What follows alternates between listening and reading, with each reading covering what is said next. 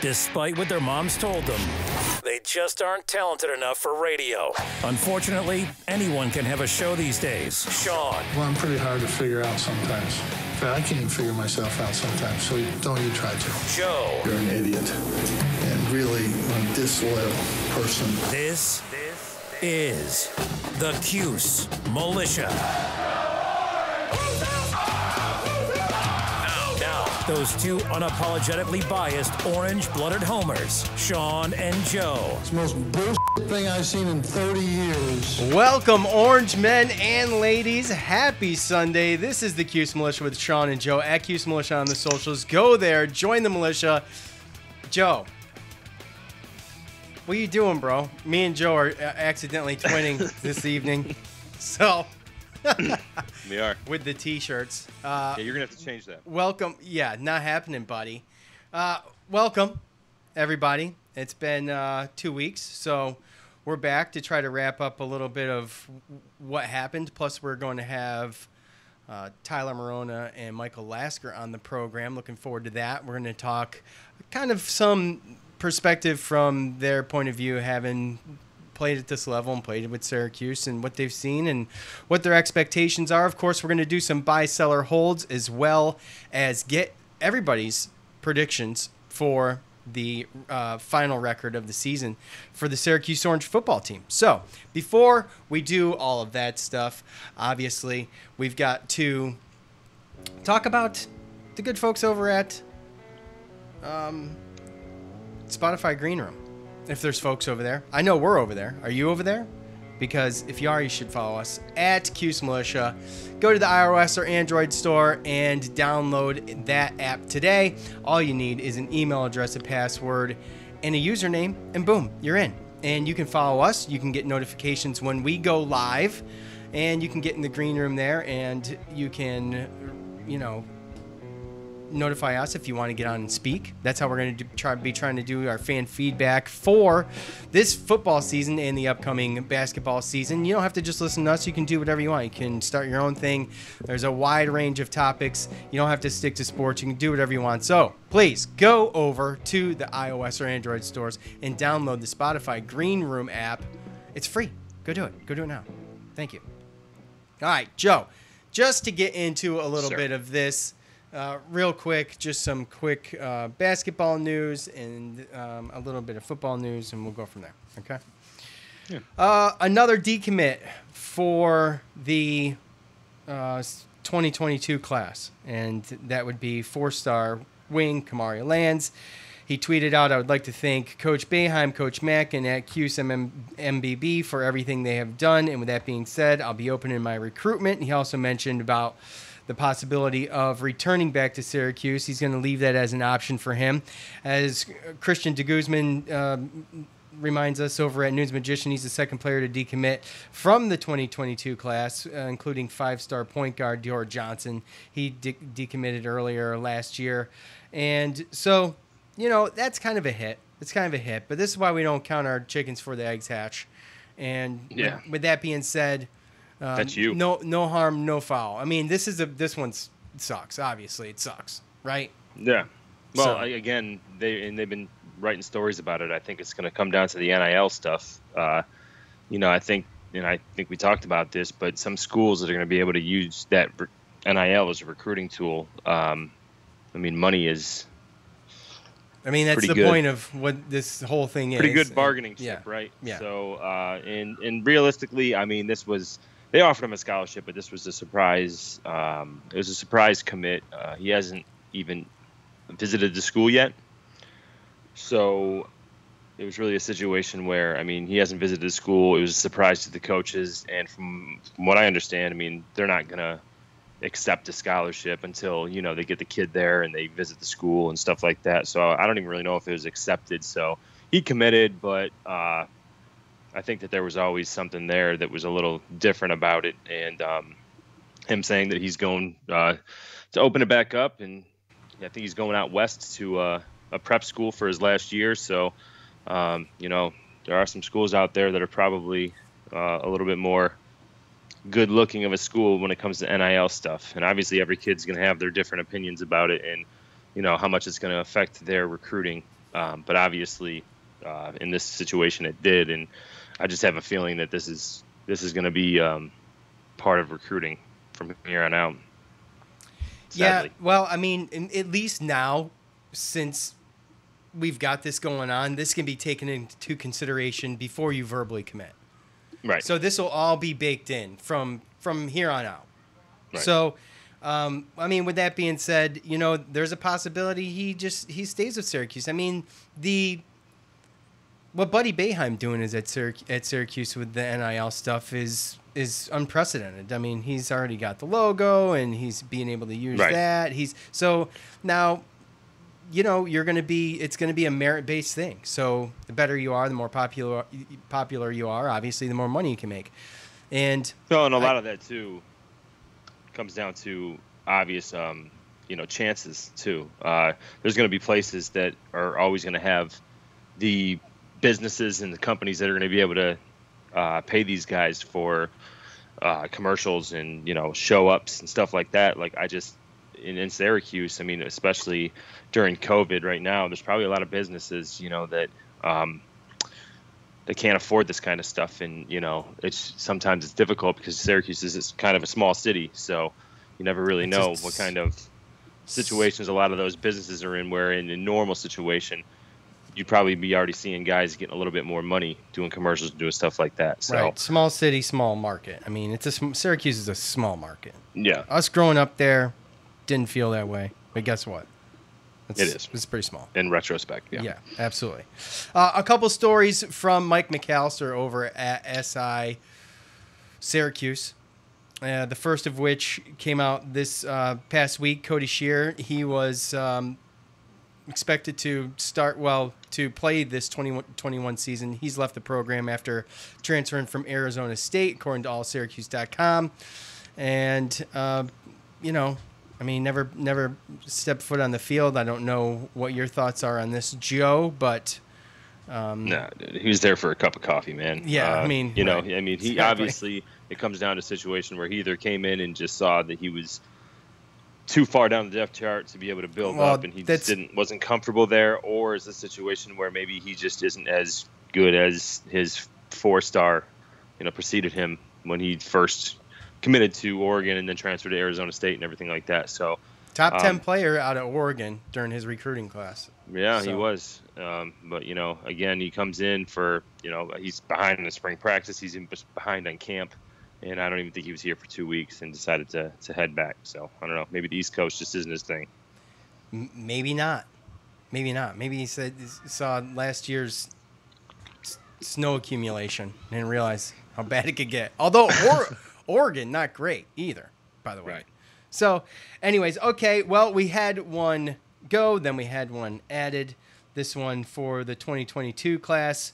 Offensive lineman Chad Schuster, 6'6", 280, offensive tackle. Offers from Bowling Green, Ball State, Buffalo, Central Michigan, Eastern Michigan, Toledo, and others, according to Mike McAllister. Also, Florida State, Michigan were interested. So he's the 12th player to commit to the 2022 class overall, and the second offensive lineman joining Joe Cruz. So, as we just talked about, depth at the offensive line, one out, one in, and we'll build from there. I mean, Look, guys are going to go. I mean, it's a little bit different with basketball, because we just talked with Kamari Lance. There's obviously way less players, right? And way less people fighting for the same spot. And people are going to go. And they're going to come and they're going to go. But all that matters to me is who suited up playing on the field or standing on the sidelines. That's all that matters to me at the end of the day. So with the addition of Chad Schuster, Joe, what do you think? I'm a big kid, and this is kind of par for the course for us. A lot of times we get these 3 stars, and we pretty much, their only offers usually are from some MAC schools and stuff like that, and then they're getting some interest from some bigger D1 schools. So he committed to us. Depending on the recruitment, I'm sure he'll probably get a couple more offers, maybe from some big schools. So there might be a chance of a decommitment, but a lot of times this far into it, these are the type of guys that we end up getting. So usually these kind of guys are the guys that, 3 stars that are lower 3 stars that sometimes fall between the cracks, and, all the MAC schools. I mean, we usually get a lot of guys that, MAC schools send scholarships to. So the players or the other teams that were interested, Michigan, Florida State, not as good as they traditionally are, but still, big name schools. So it tells you that he's got something there. Yeah, absolutely. So obviously, welcome, Chad. Last thing, real quick, and then we will set up to bring Tyler and Michael on. Kramer Cook, Syracuse Football's director of recruiting. He has left the program. He announced on social media he's going to go back home to Minnesota to be in a recruiting strategy position for the Minnesota Golden Gophers football program. So we wish him luck. He's been here since, I think, I don't have it written down here, but I want to say it was like 2013 or something like that, I think. So he's been here for a minute. So obviously we wish him luck. Going back home, everybody, you got a chance to go back home, you go back home. And boy, he changed all of his Twitter stuff fairly quickly, I might add. So he was ready. He was ready. So that is that. Joe, do you have anything to add for the last couple weeks of news? Anything stuck out to you? We're going to talk about this ACC Big Ten Pac-12 Alliance stuff with Tyler and Michael to open up that conversation. And I think that's pretty much it. Pretty slow couple weeks. We're going to hit some stuff. We're going to hit some stuff up on the last week, Fan Fest. Some what was going on, some freshman stuff like that, or... Oh, you can do that right now. What, as far as Fan Fest, everything? Yeah. Do we have a montage later, or no? No. Well, I do, but that was before Fan Fest, I believe. Or maybe it was the day before, right? Oh, okay. Yeah, no, but that's the one I'm talking about, so we're good. Never mind. Okay. All right, joining us now, offensive and defensive lineman, Tyler Marona, our good buddy, everybody knows, and Michael Lasker. His first time appearing on the show. Welcome, both of you. We appreciate you joining us, and I just really want to see what y'all have to say about the state of the program and what you guys think going forward. And we're going to do our buy, sell, or holds, and we're going to get your predictions. But first, I saw this thing. I thought this would be good to open it up. Tyler and I, we talked a couple weeks ago about kind of setting up what Texas and Oklahoma was doing in getting to the SEC, and I brought up the fact that I think it would be cool to have a 32-team conference, and they just work this thing like the NFL does as far as the playoffs and everything. Well, the ACC, the Big Ten, the Pac-12, they've formed an alliance, and that's all they're calling it. There's no contracts involved. They say they're going to do some games here and there. Right, but other than that, it's pretty broad, it's pretty vague, and no one really knows, honestly, what it even means. So, with that said, what the hell is this? What does it mean? I don't know. Do you guys know? I don't know. I think this is all made up. I mean, it sounds made up to me. The fact that everybody is just making sure that, to me, this is the ACC's way of making sure that Clemson and Florida State don't also join the SEC. I really think that that's all this really comes down to, because if that happens, then the landscape of college football, it's just over, as we once knew it. So don't you think it's changing, though, right now anyway? I mean, hopefully in the future, I don't know what it looks like, but hopefully the NCAA as an entity is out, or at least at a very limited capacity. So, I mean, there's probably some muscle there forming this alliance, being like, hey, we can do this on our own type thing. Same thing that everybody else is probably going to be doing, Yeah, definitely. I definitely could see that because, I mean, at the end of the day, the NCAA is just, they're just trying to control everything. Yeah. I think this is, in a way, where big Power 5 conferences to kind of do their own thing, make money how they want to make money. And ultimately, I like like what you said, having Clemson, not join the SEC would be, it wouldn't be good for sports. It really wouldn't be. And also, as much as it is annoying to me that we lose to Clemson every year, except for the one time, of course, and we have played them well. To me, it's if the ACC I mean, that it would really fold very quickly, in my opinion. The same way that the Big East folded when the two last big name schools left that. And I grew up watching the ACC, and and there's like obviously some people will still have like the traditional view of it, but whatever it takes to get the NCAA out and whatever new regime is coming in quicker, I'm okay with. So I'll just say it that way. Yeah, Joe, any thoughts on this? You and I didn't even talk about it. I mean, the only thing I really heard about it is that they're looking at it almost as like getting together a voting block if it comes down to, a 12-team playoff or something like that, to kind of just make sure that the SEC doesn't get a ridiculous amount of schools in. I just almost look at it like it's that, like what Tyler was saying, like this big bad scary monster that was formed to just try to kind of keep SEC and some of those other schools like Clemson in check. So, but again, who knows? All right, yeah. Well, I mean, we'll see, and I really hope it's a way to push the NCAA, show some muscle, and push the NCAA out of this thing, and get them to put them in check and make them realize. I think they're already in check after the NIL stuff. What do you guys think about some of this NIL stuff? And we just talked briefly about Kamari Lands. He's decommitting. One of his main reasons was to, kind of reopen his recruitment and look at some of the NIL stuff and see what market he's going to be. He's a hot commodity. He can probably go almost anywhere to be able to do that, and it adds a whole nother dynamic. Does this hurt or help Syracuse, basketball or football, just in general? Does it hurt or help Syracuse being Syracuse and being 12 degrees for 8 months? I want to hear from Mike on this. Yeah, one. I mean, I think it helps and it hurts. It helps because I think there, with Syracuse being a college town, there's a lot of the local places they're going to want to definitely, partner up with a lot of the athletes and so forth.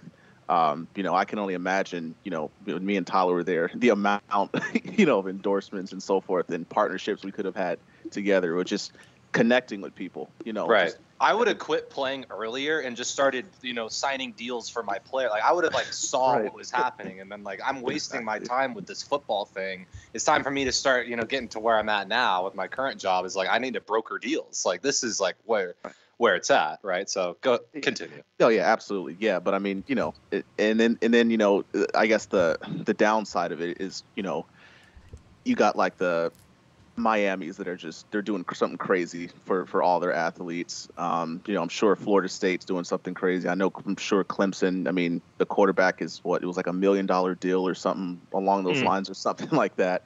So, I mean, if you look at it from a business perspective and just be smart about it and have someone in your corner, you could come into Syracuse and make a lot of money because there's a lot of small businesses and small, boot sponsorships that will definitely like to partner with a lot of the athletes, coming in.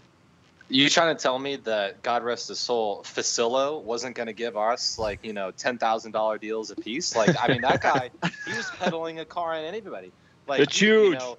I mean, yeah, exactly. It's like if a dog could drive a car, they'd be driving out with the Facillo vehicle, right? So it's like the least that he could do is give us a couple grand to make sure that we were taken care of at the very least. So I agree with Mike. I think that, of course, like there's opportunities. There's also big blue collar opportunities there too. And then you got Buddy Boeheim. He's already got a cereal or something. Yeah.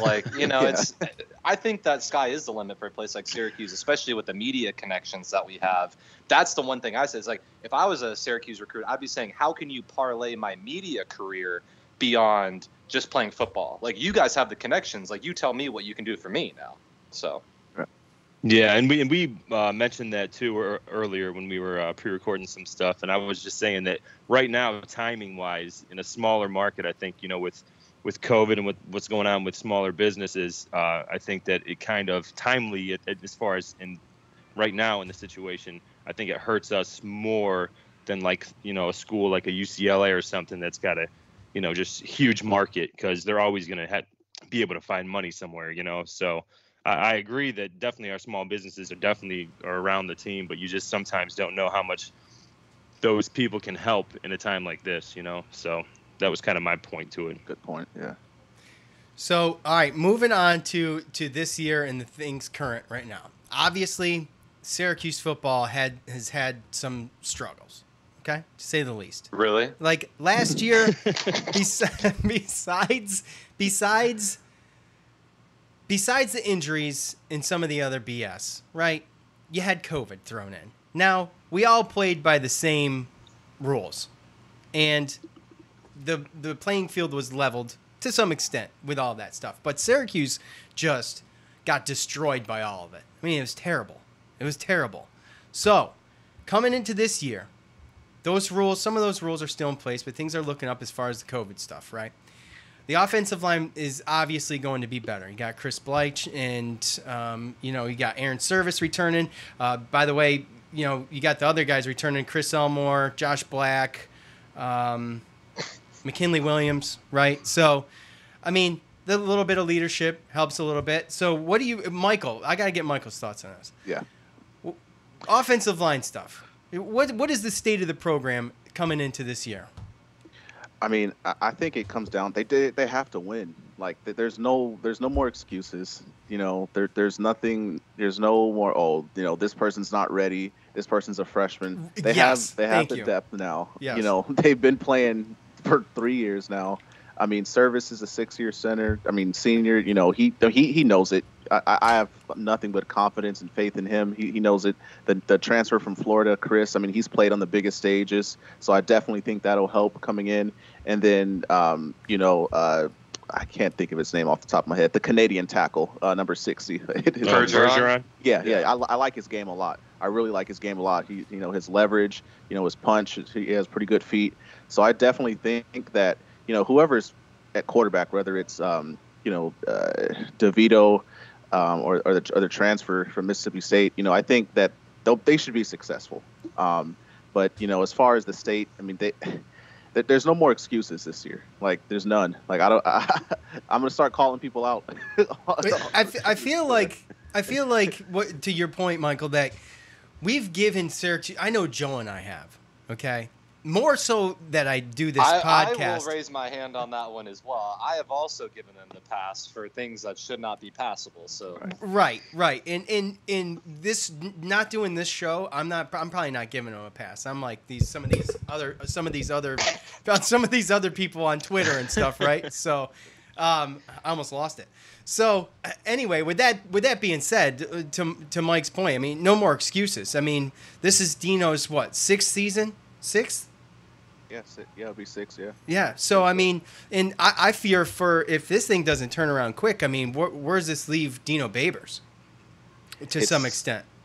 Yeah, it's sad because he's easily one of the best coaches I've ever had. Oh, he's the most likable. Yeah. It's just like every year it's just like small thing. It's just execution, I mean, obviously last year was a COVID year, and that was just a mess. But I mean the year, and that's what I was afraid of. Me and Tyler talked about this. The year they went to the Camping World Bowl, they had the good season. We were like, oh my God, what's going to happen next? I hope it doesn't go downhill from here. And unfortunately, that happened. So I definitely think this is a bounce back year for them this year. Well, where the expectations go after a season like that in Syracuse. So yeah, we try really hard not to put expectations on the teams in general beforehand, but I just feel like something's got to change coming into this year, and I don't know, I don't have like the warm fuzzies about it. I mean, we can get into that, but how much do you think that goes to offensive line coaches? I feel like, I mean, how many offensive line coaches did you have while you were there, Michael? I had two coaches, three. I'm sorry, three offensive line coaches. Right. Okay. How many good offensive line coaches did you have while you were there?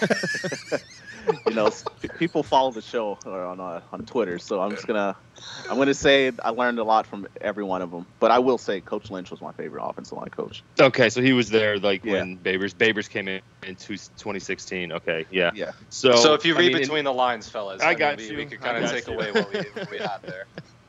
I got you. But even since then, I mean, with Kavanaugh and now we got Lynch. I mean, looking at the pieces that we have and everything, like you said, as far as the excuses go, I don't know if I can listen to another analogy about baking a cake. I can't do it anymore. Like you said, it's the 6th year, and you should have your depth and your team, to a certain point at this point, like I said. And obviously there are certain things. COVID is, I mean, that's the last excuse I think these fan bases is really going to give this team. This year they have to do something. Yeah, and I get it. I mean, playing offensive lineman, like, it's hard. It's like one of the hardest positions to develop because the strength isn't there. It's not like a quarterback, that's timing, a receiver, just running back, that's quickness, that's other things. But offensive line, you're just dealing with grown men, and it's just their bodies just don't develop as quickly as some of the other positions. So like I said, I mean, earlier, some of these guys have been playing, they got thrown into fire, 2-3 years ago as a freshman. So they should be ready to go right now, So that's the expectation I have, when I watch the games this year. Michael, what it's like being an offensive lineman, obviously, kind of the unsung heroes. No one really thinks about it until your quarterback's running for his life every play. And we've gotten a huge dose of that. I think Syracuse fans have a newfound respect for guys like you and being able to protect the quarterback. And we talk a lot about cohesion. You talked about having 3 different coaches. And, I mean, something like these guys that are playing now have had a couple different coaches. How much does that affect, the cohesion in play on the line? Yeah, I mean, it definitely does affect it a lot because every offensive line coach has a different message for the most part, and a different identity of the group.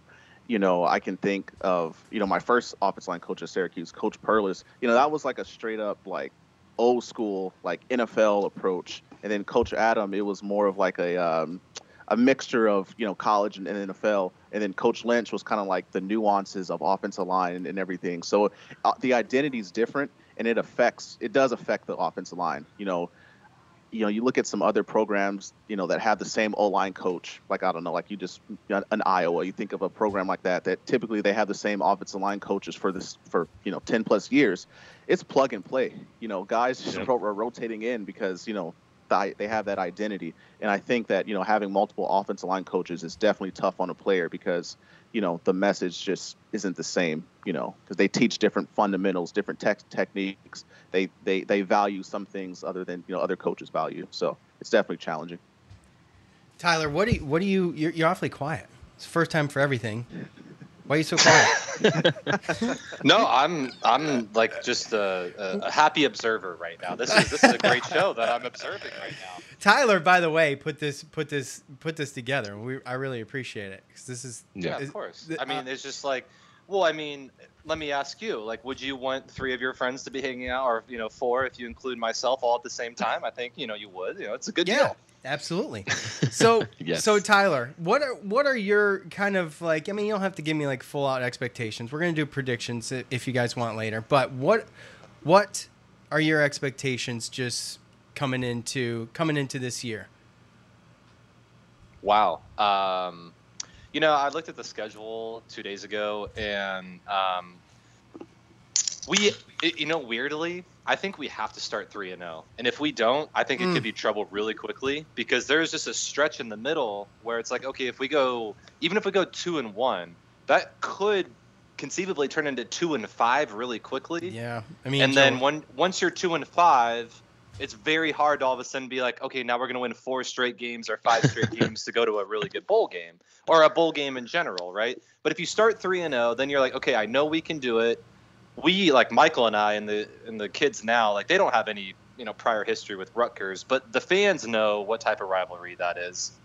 I still believe in it because I was a Big East fan back in the day and whatnot.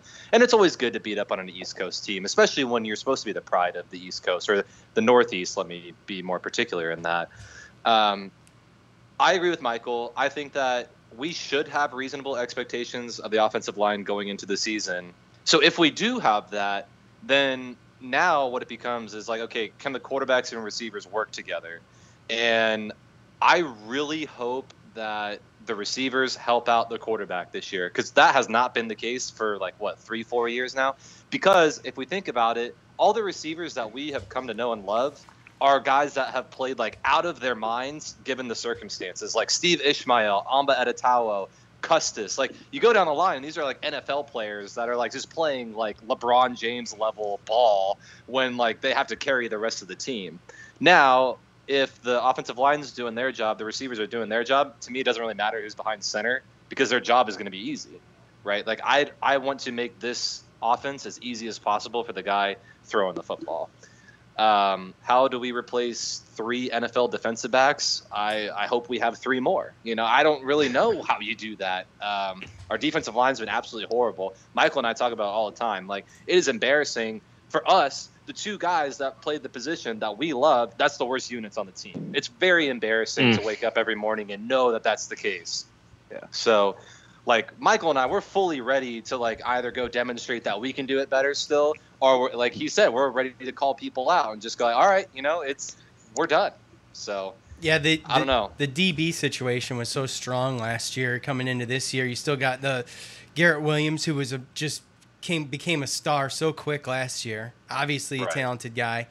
And our linebackers are great as well. Yeah, yep. It really comes down to the front 3 or 4. Like, I really don't know how it's supposed. Apparently, a guy in my apartment building trains Cody Roscoe. He's from Houston, and he was saying that, like, Cody Roscoe and they go to the same gym, and he's training. He's like, oh, he's got a chip on his shoulder this year. It's like, okay, great. Like, I'll believe it when I see it, dude. Like, we had 1-2 sacks. Like, he's not putting pressure in, and we play in sub package and nickel 10% of the time now because we're playing the 3-3-5. But still, it's like we get no push on run and we get no pressure. It's all of our disguised looks on defense that get the sacks and the pressure and the interceptions. Like, it has nothing to do with our line whatsoever. So that's really what I'm hoping for.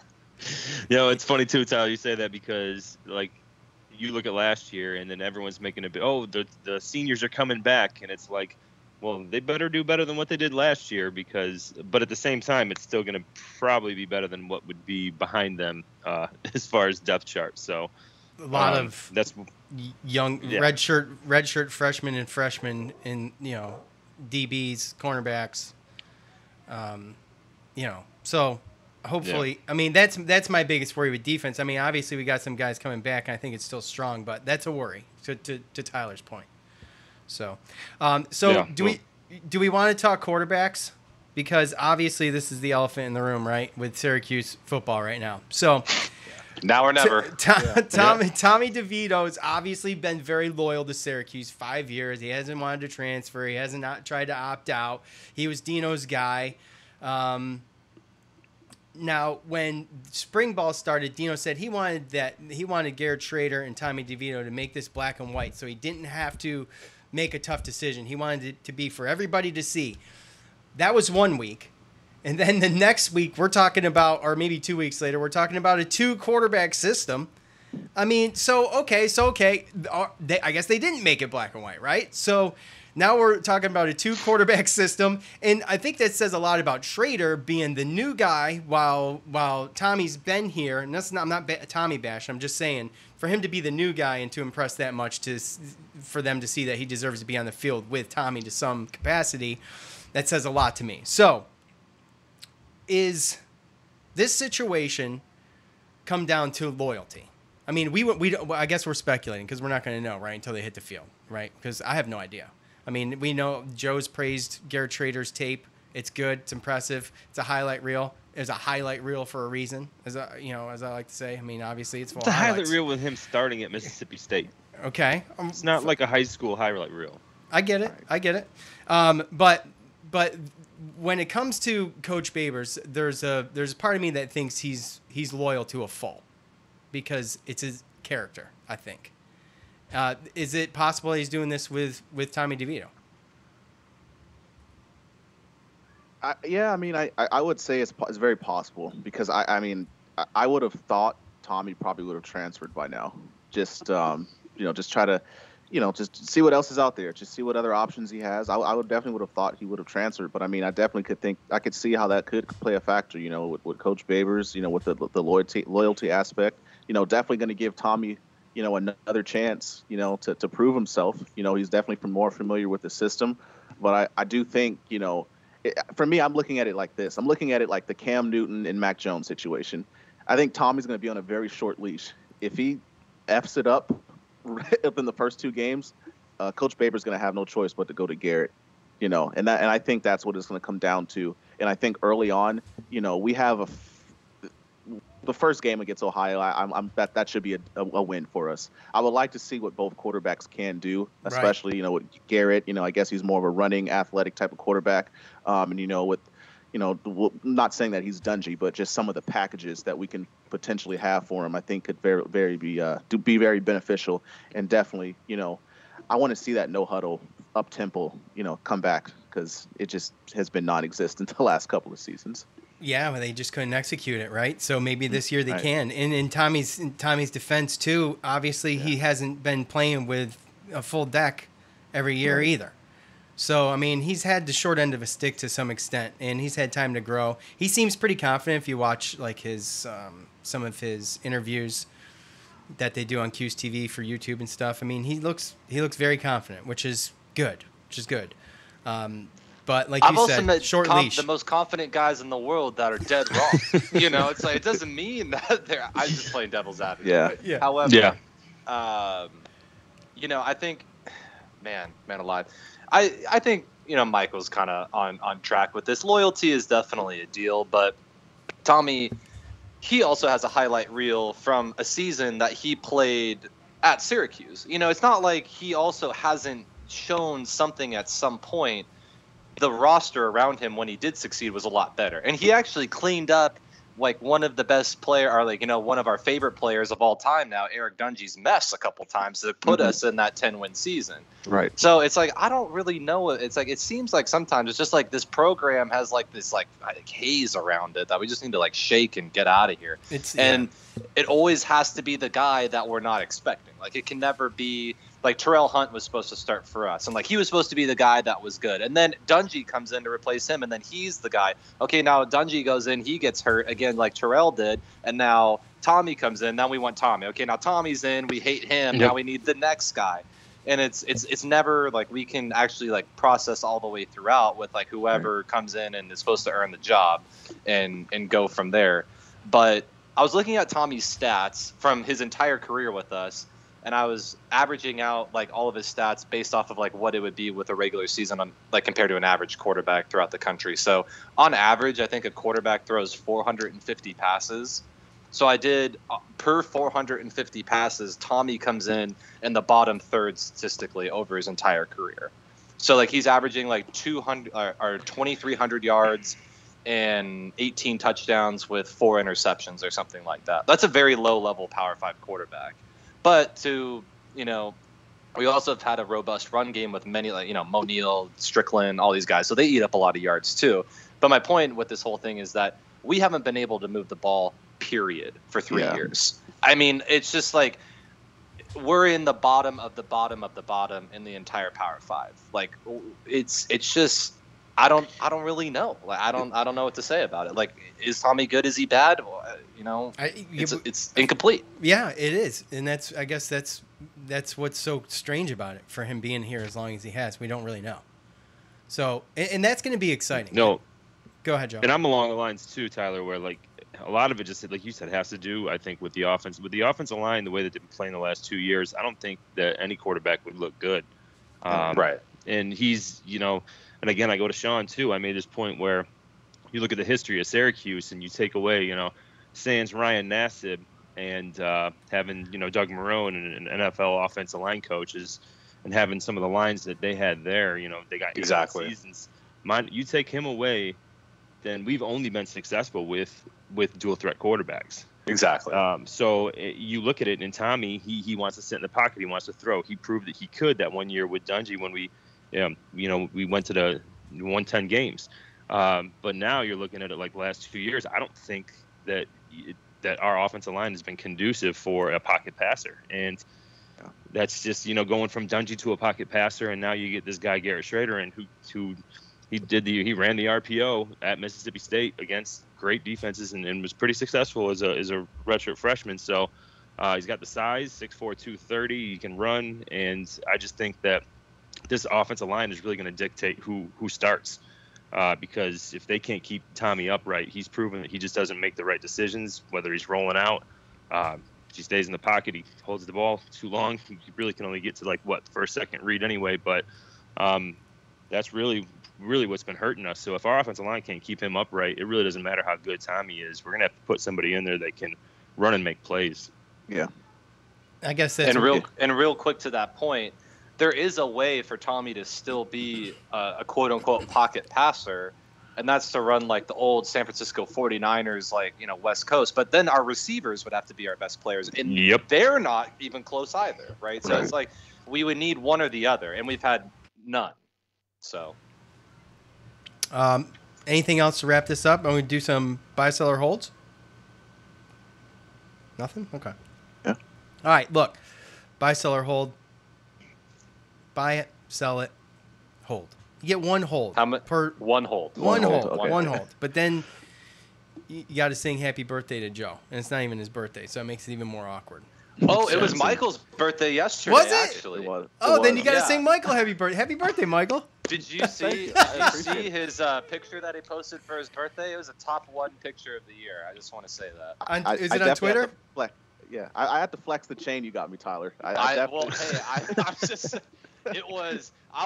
it. I was like, dang, man. Like, I was telling my wife, it's like one of my favorite annual traditions, seeing one of Michael's pictures go up, because they're always just puts you right in a good mood. Like, you're just cruising into a Saturday, and you're like, dang, man, that was a good picture. Yeah, I appreciate it, man.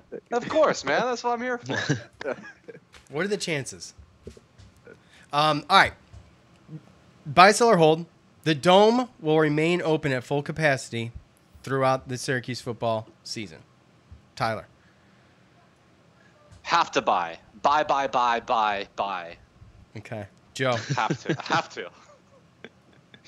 Oh, man. I'm going to sell. Really? You think they're going to reel this thing back? I've seen nothing to tell me any different, so, yeah. Okay. Michael. Sadly. I'm going to have to sell as well, unfortunately. There's just so many things that are changing. And I'd probably say halfway through the season there might be some type of capacity arrangements or something different that might affect it. Well, I guess, this started in the southern heat wave. Is really kicked up and crested, at least where I'm at. And we got through it. So I know there's no sports going on, but we did all the kids things and everything like that for lacrosse camps and basketball camps and all that stuff. And the basketball camp was inside during the height of this thing this summer.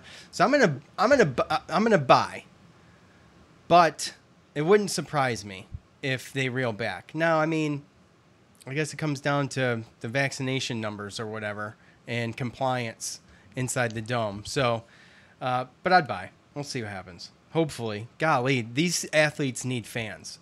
And they need as many as they can get. That's my point. I mean, if we're taking butts out of the seats, we're literally we're taking away our chances here. I mean, it's terrible. Right? And wasn't it tough to watch? Like, you get so excited last year. It's like so excited to watch football and basketball. And you watch the first couple games and you're super excited. You're just glad it's going on. And then you get a little used to it and you're like, man, this really sucks without fans. I remember looking so forward to going to play Clemson at Clemson last year because there was going to be fans. It's, you know what I'm saying? It's just that dynamic. I missed it so much.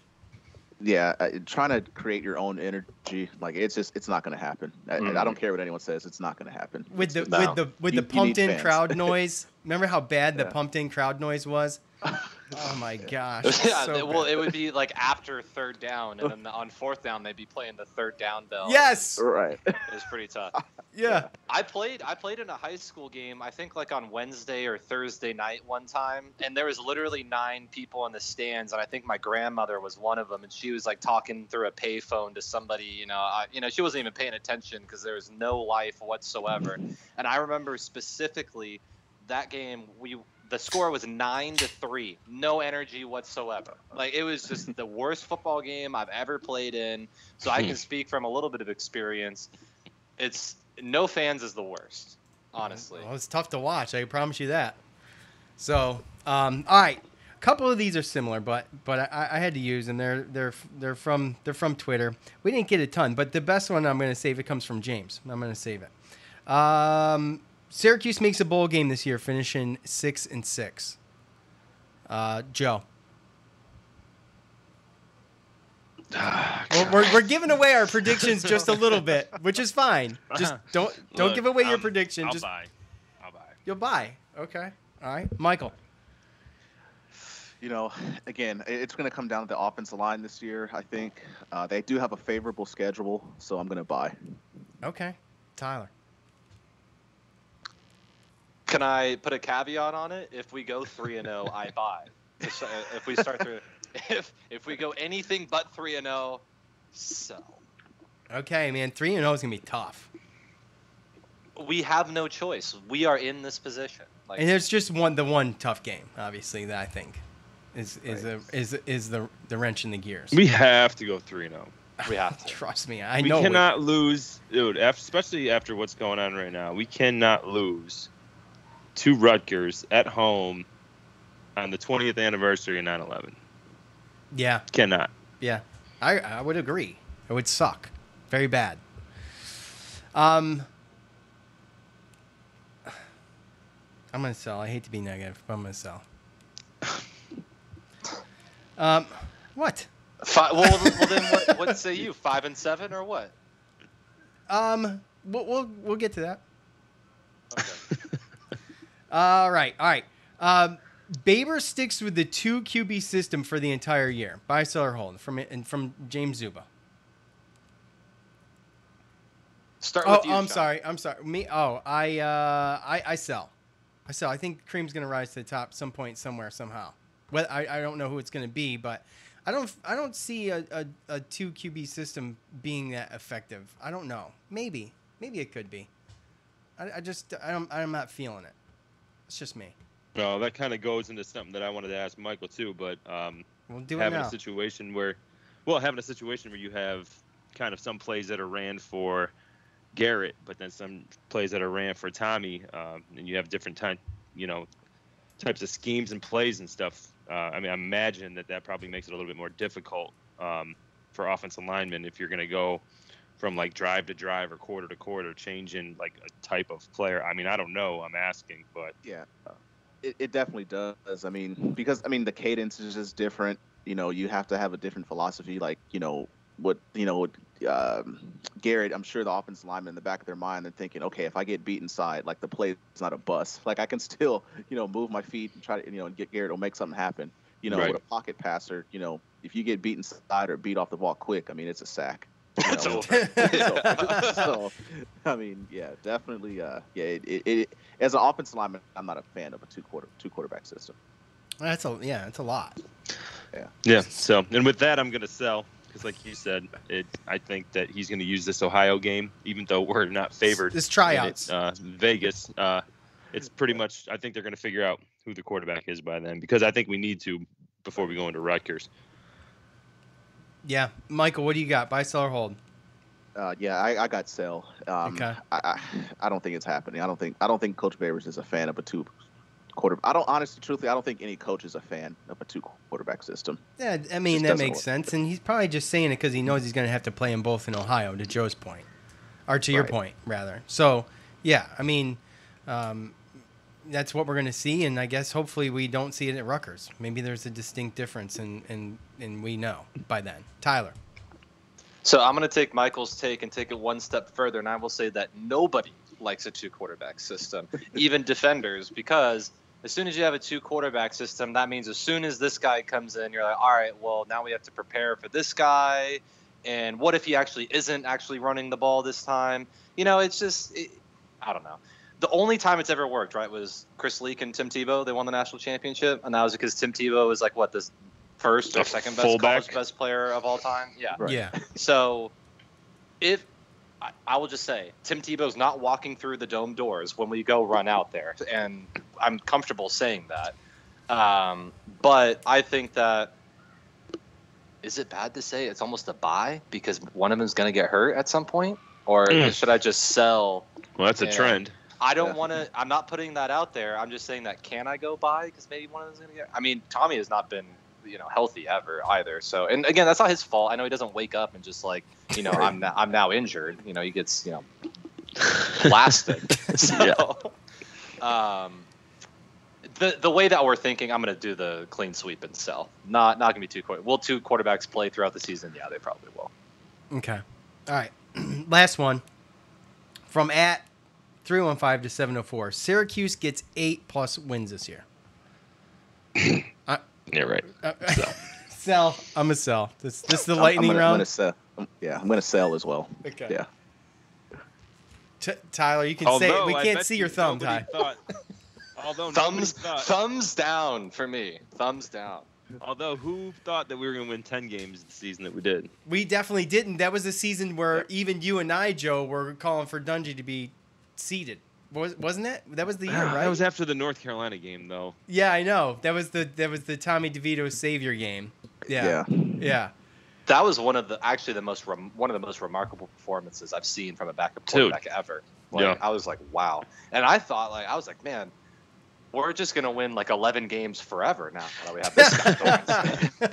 The thing was, there was no expectations for him then. That's the problem. And now. That's the problem. Yeah, you're right. It's like Fitzmagic, Fitzpatrick.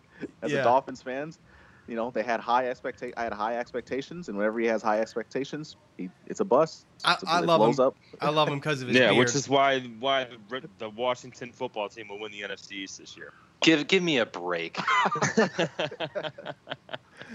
Oh, man. Well, it's going to be them or my Giants. You know that, Tyler. So I think now that's correct. I do believe that. Yeah, I do believe that's either Dallas or the Giants.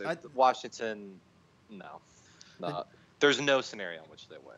The Giants might pull themselves out of this stink hole this year. I think it's possible. In between Daniel Jones's 20 interception season, maybe they'll be okay.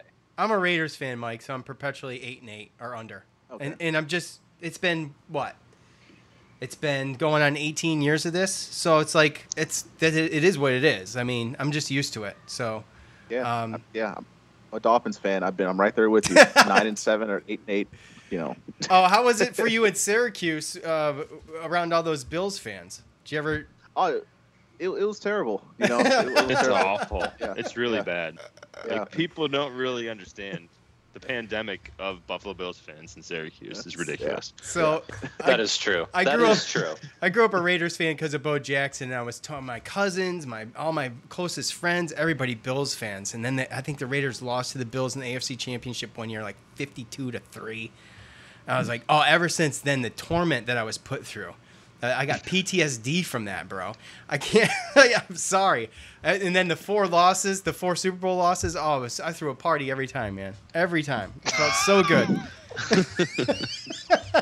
Felt so good. So, all right. Speaking of the NFL, is Dungy still on the Cincinnati Bengals? I don't think he played today. Oh, okay. Oof, that's tough. Yeah, I could have. Yeah. I didn't see him playing today. I watched the whole game, because they play at my Dolphins, of course. But yeah, of course, yeah. Because I saw Burrow was only going to play 3 plays, so I figured, he might get in. Yeah, he didn't play at all. Who played? It was Finley. It was what's his name? I don't know. I think Allen was one of them, and then the other, his backup played. But yeah, Dungy didn't get a snap. Wow. LST was on special teams or something, but as a quarterback, no, nothing. Well, Trill Williams is apparently a first round draft pick for the Dolphins. So yeah, he's doing some good things. He's got to get that jersey changed up, which I think he will once he makes the roster. Yeah, he'll make the team. He'll make the team, and then then after cuts, you get your own. Yeah, because that 51 as a corner is just disgusting. Yeah. I've never seen a center command the outside like he has. Oh man. One thing I wanted to bring up about the 10-3 season, which it was 10-3, right? I think one thing that went into that Michael kind of, with the expectations comment kind of clarified for me was that when we went 4-8 all those years, and then all of a sudden it was 10 wins, there wasn't a buildup to that. It was we're 4-8, and now Babers is just he's just here now, and then this is going to be the deal. Now we've had the fallout of never having 85 scholarship guys and all that stuff. And so would it have been easier if we went 4-8, 5-7, 7-6, and then traditionally gone up and then had one down year like we did last year? And then we it's kind of weird that we have this one year that clearly made it seem like we could do it consistently, but I don't know. I think that was kind of the worst thing to happen in a weird way. The fact that it wasn't gradual. It was just one big spike, and now it's just been straight downhill from that. No, it's painful. It is. It's very painful. It is. Imagine us. We played for the team. I know. I know. I know, and as a fan, and I'm more of a realist, so you get around like the very positive fans, and they don't like to hear the negativity, and you got these the types of Syracuse fans. I could write a book about it. How many different types of Syracuse fans there are? It's like the realists, then the ones are like, oh, they're going to win the championship this year. Yeah, they're going undefeated. It's like, I mean, I doubt it. But yeah, the quick high and then boom, withdrawal. Straight like freaking yeah. Not great. All right. No. Let's finish up with some predictions, okay? You can feel free to delve in a little bit if you want. I mean, that's up to you. I got him at 5-7, and I got him starting 2-2. With the obvious wins, I'm a little worried about Liberty. If we could get through that though at 3-1 with the loss to Rutgers, I would be okay. I just don't know. So I erred on the pessimistic side, but I got wins against Wake Forest, Boston College. Pittsburgh's always a grudge match. We've lost a couple close ones to Pitt the past couple years, and I feel like inexcusable losses, by the way. Yes, absolutely inexcusable. Yes, losses. I feel like when Clayton Welch played quarterback that game, that was like a W in our hand that we just gave away. I'll never forget that game. Yes, it was terrible. It was pathetic, and I just can't see Syracuse at home giving that one up at the end of the year. Hopefully, if everybody stays healthy, I think we get some revenge on Pitt. The Boston College game, that was the last football I went to. Tyler, I met you there. We got totally crushed, like 75 to -10. 56-0. Yeah. Oh my God. So it was really bad. I paid the program to go to that game. You guys traveled to go there. I know. That's a fact. Goodness. That's a fact. So actually, I was there for a different reason, though. I'm not sure anybody knows this, but I was actually interviewing with the athletic department. I was a finalist for a job there that I never ended up getting, but probably for the best. But that's the reason why I was there. Would you have to move there? Right. That's my point. I mean, you're in a nice spot where you're at right now. Yeah, it's pretty sweet. My wife was she was very concerned that whole week what was going to happen. She sabotaged you. Joe. I got him 6-6. Okay. 3. I can see it very easily how we could start 2-2. But I think that Liberty's probably the best team that we're playing. I think the first 4 games. So I don't know if we end up going 3-1 the first 4. I think that we'll end up going 6-6 with possibly a chance to 7. But I just think that there's some teams who are just really not going to be there. I think this year. I wish we played Clemson a little bit earlier in the season. I don't know what Florida State's going to look like with that transfer quarterback from Central Florida. Wake Forest is always tough. Boston College looks good. So it's really, really tough because I think that it's going to be some real close games away from being a 7-5 or a 5-7 team. But those first 4, I think, have a lot to do with what we're looking for. And honestly, a little selfishly, I have them there because I want to be able to go to the second to last game down here in Raleigh at NC State with us still having a chance to make a bowl. So yeah, that would be exciting. I'm going to try to get there too. I know I say that every year. Yeah, well, if they're 3-7, then you're not going to come. Well, no, that's not necessarily true. You know me, man. I don't care. I mean, I care, but it doesn't stop me from going. It wouldn't stop me from going. I've lived here for 5 years, and I've never seen you here for 6. Listen, dude, I'm kind of busy. Oof. I'm kind of busy. I'm just okay. I'm kind of busy. 3 hours away, bro. So is Charlottesville. I haven't been there either. So I'm just saying. By the way, our boy Giovanni, great Tyler, you know Giovanni. Yeah, of course. You know he's up in Virginia Tech. Yeah, he shunned us and then went to a division school, our non-division school, but a conference school at that. I mean, sometimes you got to look at yourself, look deeply in the mirror, and just ask yourself, you know, like, who am I really? Oh, wow. We lost out to a tech school. One of the greatest universities in the world. We lost out to a tech school. You got to be kidding me. I know, right? Gio. I almost imagine me saying, guys, I turned down like a UT or like a Texas A&M scholarship. I'm going to Texas Tech. Just let that sink in. Gio. I love you, Gio. I do. I just wanted the best for you. I know. Look, as long as his heart stays orange.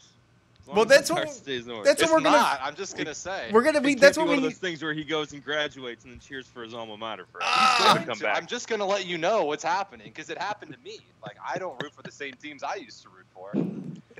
Well, poor Gio catching it, catching it. I know.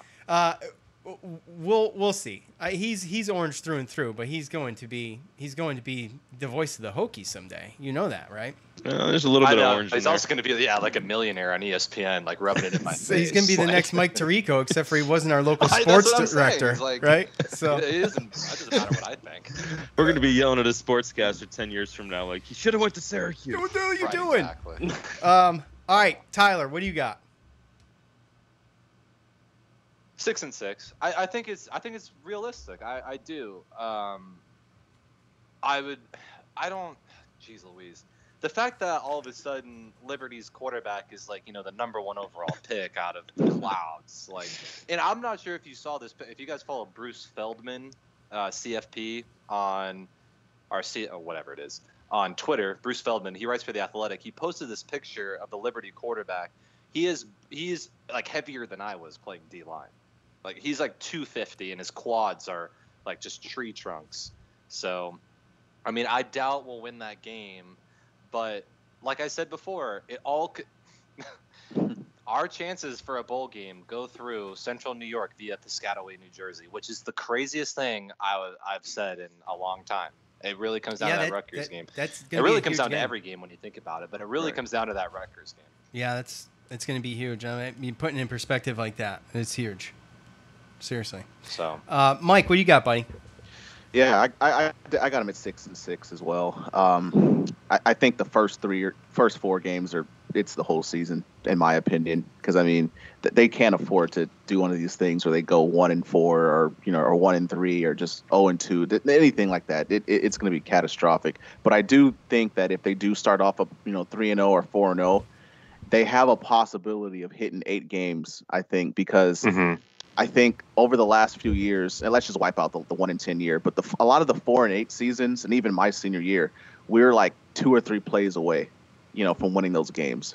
And not only just winning, but like beating Clemson, beating Florida State, like not like bad teams. Like we've always been in these games. Yeah, there's a few of them recently that I can think of would have looked a whole lot better or made the pain ease a little bit at least.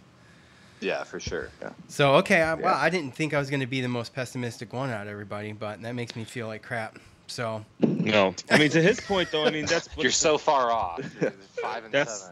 That's what happens when the wins get taken out of your sails. I mean that's why it's so early. If you start 4-0, then you look at a lot of these seasons we end up 4-8 or whatever.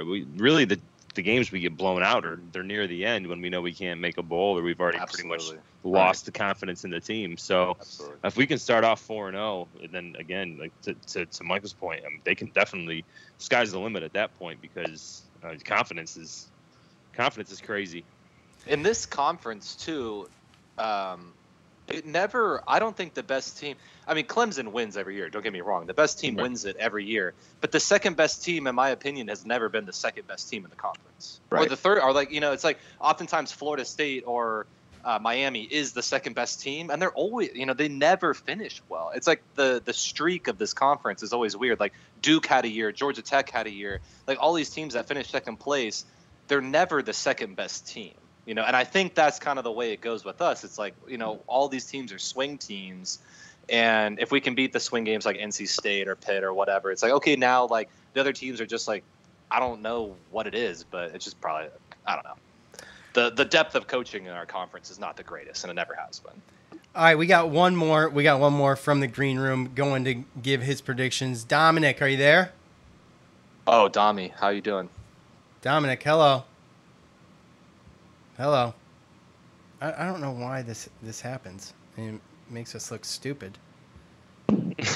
Dominic, are you there? Oh, womp womp. Okay. Going once. Going twice. Operator error.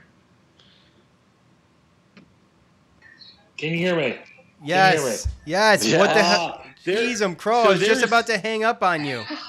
My man, there's different screens. South Carolina. North Carolina, please. North Carolina, my bad. Well, I'm here with Joe. So yes, but anyway, there's a button on one of the screens that you have to, as soon as you pick up, you have to unmute yourself, and this is very different than I expected. But anyway, okay, well, so I figured it out. Okay, which Dominic amazes my children. So did you hand your kid the phone so I could get you in the green room?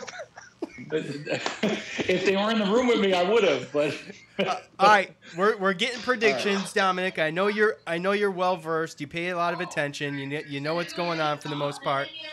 Are you getting yelled at right now? Are you out to dinner, Dominic? Where are you? No, I'm in my dining room, avoiding my 7-year-old who's getting dressed for bed. Oh, okay. All right. Got it. So now I have to go into my bedroom because I'm on the phone, Benjamin. So I'm sorry, guys. This is going swimmingly. Hey, you guys, yes, Sean, you have kids, you understand. I get it. So yes. So predictions. I don't want you to have to do too much editing. Joe can't contain himself. All right, Dom. What do you got for your season prediction, buddy? All right. So I see a reasonable and realistic 6-6, 7-5. Okay. I would be happy with 4 wins after what happened last year, and just to shove it in another podcast's face, which you and I have had these conversations, I hope they don't lose a game because I'm so tired of them. And no, realistically, I see 6-6, 7-5. They can. This is not like years past where you've heard the leaks about how bad the offensive line has been. I remember at the beginning of last year, toward the beginning of the season, we're getting whispers that the offensive line is having injury problems or they're not as good as they were last year. And I'm like, gosh, they won 5 games last year and they were terrible. What in the world is going to happen? So you don't kind of hear that stuff this year. So I can see 6-6, 7-5. And if you got to pin me down, I'll say 6-6. All right, 6-6. How do you see? Dominic, I'm going to follow up on this. It's Tyler Marona. Hey, Tyler. Congratulations, buddy. Oh, thank you. I appreciate that. On what, the wedding? Yes, I know it's been. We've DM'd a little bit, and I said congratulations, but this is the first time I have the pleasure of speaking to you personally. So I just wanted to say congratulations. So. Thank you. I appreciate that. I'm humbled by that. So, who is if between 6-6 and 7-5? Like, what's the one game that's going to make the difference for you? I think it's Liberty. I do too. I think we're all there. I think we're all with Liberty. Yes, on that Liberty. I think they will split the coin flip games. The home coin flip games are going to win. I'm personally hoping that it's like Joe, because I'm trying to get to that NC State game. I'm hoping that coin flip game that puts them over the edge, and that's their 6th or 7th win, just from a selfish standpoint. But and here's the thing too: if you look at the coin flip games, if they lose them, Dino's gone. And I know that's terrible to say, but in this conference, you have to at least split those games and get to a bowl game to keep your job. And it didn't even keep Adazio's job. He felt like he went 6-6 every year, and they finally let him go. You know what I mean? But I think that. Man. So did you guys have that conversation already earlier that I missed? No. Michael and I, okay. Steve Adazio is like our child. We love him. He's the best. I don't want to take up your airtime. I don't know if I told please. You guys this. Yeah, let's not turn this into the Dominic hour, no, please. No. All right. My son and I, and you guys know, he's trying to play college baseball, and something happened when he went to a Boston College camp, and it was the funniest thing ever.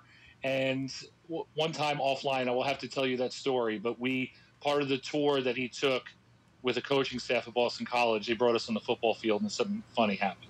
So, but the story will get kind of long, so I'll keep it out of this. So okay. What a cliffhanger. Yeah.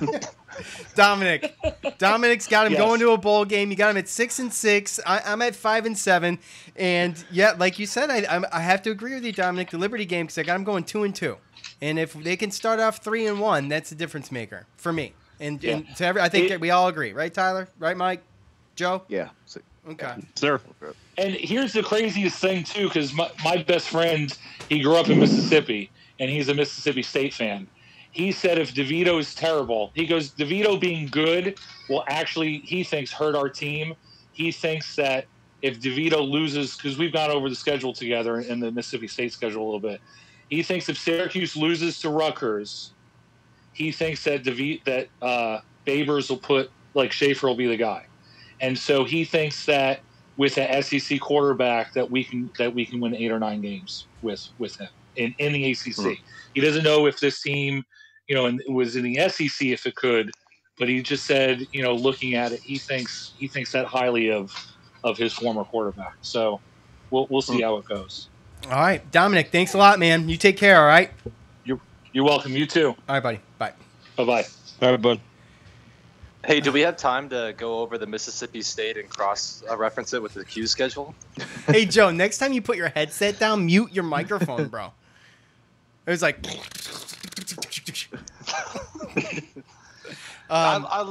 like I said, I love Dominic. Dominic's the best. I mean, Dominic's great. You just got to make sure, Dominic, you don't let him go too far.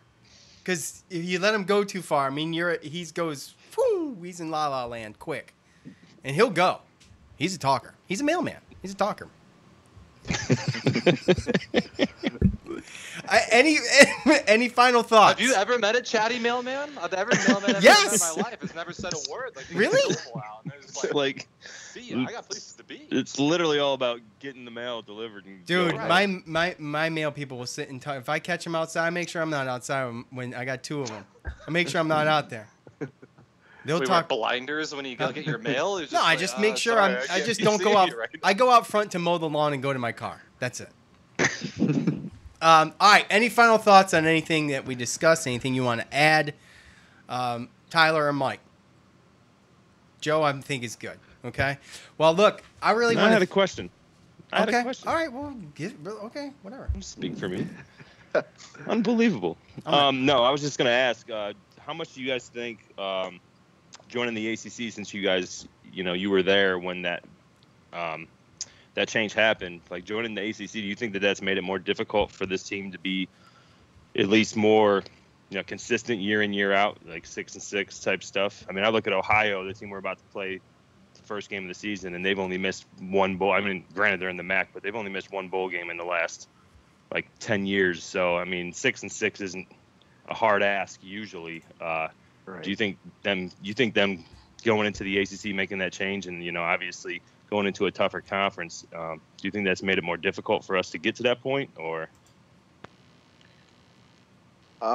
Yeah, I would say no, I don't think it's been more difficult. I think, as far as the competition, I feel like we've definitely done a better job in the recruiting aspect and finding, ACC talent. I think honestly what it came down to is just like injuries, inconsistency, and honestly, like, again, a few plays here and there, and that just flopped the whole season, flopped the seasons, and boom, you're at 4-8 or 3-8 over like games we should have won. I can think of my senior year against Notre Dame, like 2 or 3 plays and we win that game. Yep. Wake Forest, couple of plays, we win that game. So yeah. Well, I mean, like I said, I'm diehard, right? So, I mean, I graduated 2001. Like, I when you guys played, the seasons you were there, I mean, I was pretty much probably at 90% of the games. Right. The home games anyway, and I always thought that, like, I was the guy, and I'm not going to compare coaches, but I was the guy where I said, when Schaefer got fired, I said, oh, he didn't get, 3 years. Because right. I just always looked at some of those games like you said, like they were a lot closer than what we were. I looked at the records and I was like, I feel like we're a lot better than that record. It's just a few plays here, not an injury there, like, stuff like that. And I always got upset at the fans. They kind of always cried, or called for the coaches' heads, because I don't think a head coaching revolving door of every 3 or 4 years is is very healthy either. You know, you want to grow a culture and have people come in and out, like you said. So I never thought that it was really that bad, but, you know, Dino came in and he brought a different type of culture and everything. And I think that this year's the year that they gotta get it back on track, because I don't want to see him leave, to be perfectly honest with you. Yeah. I don't either. I mean, but at some point is, what have you done for me lately?